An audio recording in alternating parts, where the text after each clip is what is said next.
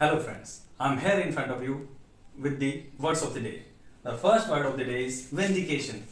Its means is exoneration and justification. If I will talk about the Hindi meaning of this word is parmanikta.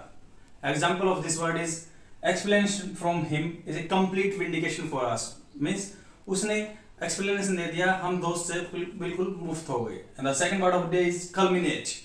That means conclude and terminate. Example of this word is months of hard work culminated in a success. महीनों की मेहनत success में समाप्त हो गई. Hindi meaning of this word is समाप्त होना. And the third word of the day is ignoble.